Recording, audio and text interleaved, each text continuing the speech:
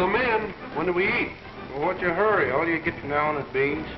Army food is no longer a matter of beans and guesswork. Since the last war, nutrition has become a science, and our Army Quartermaster Corps uses that science in planning Army meals.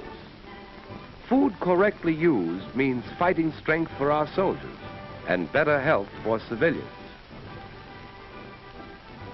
Scientists at food plants, at universities, and at the Quartermaster Corps' own subsistence laboratories in Chicago study food for energy. The food weapons of our enemies are investigated.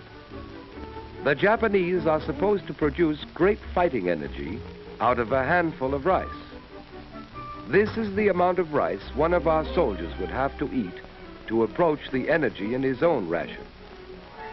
The Nazis are supposed to have a Superman vitamin pill.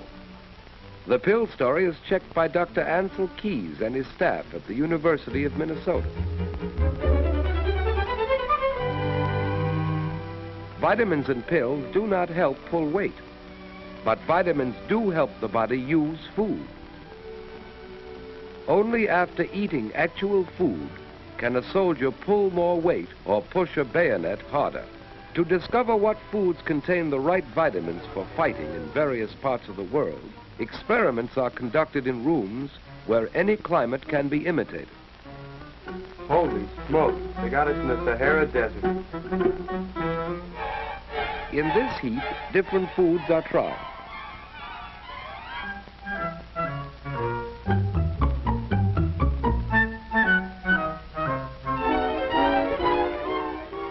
What's lost in perspiration is measured. The answer to the vitamin question is not pills, but good food in plenty of variety, according to Dr. Keys. If vitamins were missing from his food, a soldier might have to take concentrated vitamins. If he had vitamins but no food, he would still starve. The best way, naturally, is to supply vitamins in the food. It is for this reason that the Army uses only vitamin-enriched flour in its bread.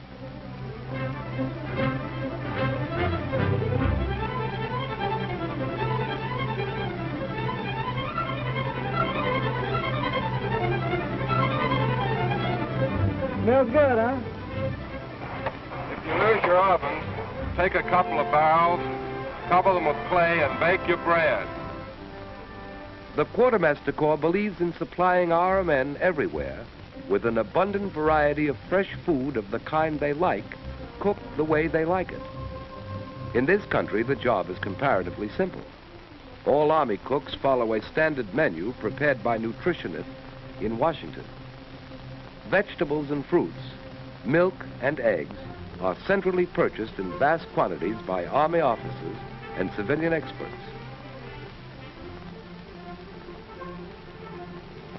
The pick of the country's fresh meat is bought, nearly £1 a day per soldier.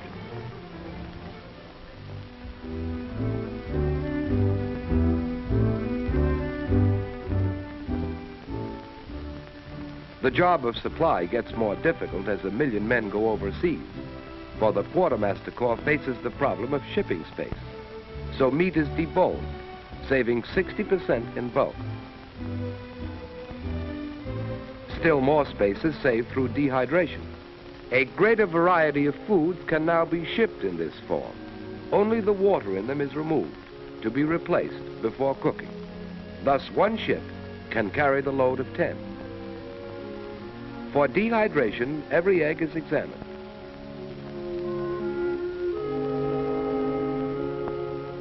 The yolks are separated from the whites and put through a dryer. Our soldiers on the other side of the world will be provided with breakfast omelets made of this pure yolk powder. Vegetables such as beets go through a new process which preserves color, taste, and vitamin content. While these amazing developments in food processing are now used principally for the Army, millions of civilians will be benefited after the war. For in the future, no household need be without vitamin-rich vegetables and fruits at any time. Dehydrated food is easy to keep, The Quartermaster Corps Laboratory has established this in exhaustive tests. Only water need be added. When cooked, it is often impossible to detect a difference in taste, and constant tests show practically no difference in vitamin content between the dehydrated and the untreated product.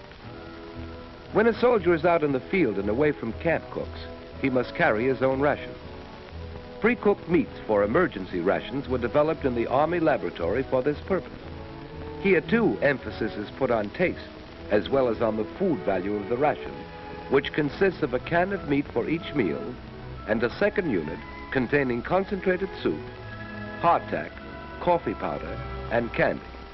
Total weight, 3.5 pounds for 3 square meals a day. But specialized troops in mobile warfare need a still more compact ration. So the Army has developed the now famous K ration, the completely streamlined meal. Originally designed for paratroops, K proved ideal for tank busters, commandos, and all isolated units. Each package contains a balanced vitamin-rich meal. A day's ration weighs about 2 pounds. K was developed under Colonel Rowland A. Isker. The object of the K ration is to provide the soldier with food under emergency. This ration, with its variations, is therefore adapted to all climatic conditions, from the tropics to the frigid zone. Each item in K had to be super nutritious, but also appetizing. So each item was tested by Colonel Isker's guinea pig lunch club. Several recipes, for instance, were tried in picking a soybean biscuit. This biscuit seems to meet specifications. Pretty tasty biscuit. You bake this biscuit on existing equipment. With a few adjustments. How much soy is there in these? About 1 part in 7. It's good eating. Thus, we find ways to use such highly nourishing staples as the soybean, which is easily produced in great plenty. The energies in this and other hitherto inefficiently used foods are unlocked for the world by chemists such as Dr. Julian of Illinois, a famous soy expert. Soy flour strengthens wheat flour, eggs, lard in the K ration breakfast biscuit. With this and other items in K, we are in the possession of new foods, new methods of preparation, which make mankind independent of distance and climate. These war foods are also bulwarks against famine and catastrophe. To produce them, we have a new industry. When the Army asked its suppliers to build this packaged food industry overnight, they didn't know they were getting K ready for Africa. A chewing gum company flung together a package assembly line out of bicycle chains. This company intends to make K a packaged meal business when peace comes. Millions of K rations. Each container has a tin of meat or cheese, the soy and other biscuits, a concentrated chocolate bar, fruit bar or dextrose candies, coffee, lemon or soup powder, instantly soluble in cold or hot water, cigarettes, and that American nerve tonic, chewing gum. And this amazing package requires no strategic material. Tests, such as the bubble test, sometimes uncover imperfections. For K cartons must be air and watertight, gas-proof, and seaworthy. With science at his service, and the greatest food-producing country in the world backing him up, the American soldier, no matter where he may be, in the jungle, in the Arctic, in the desert, or in his home camp, can rightly consider himself the best-fed soldier in the world. And in the future, the war-born knowledge that has made him so, when spread over the world, can guarantee that no one on earth need suffer from malnutrition or from hunger.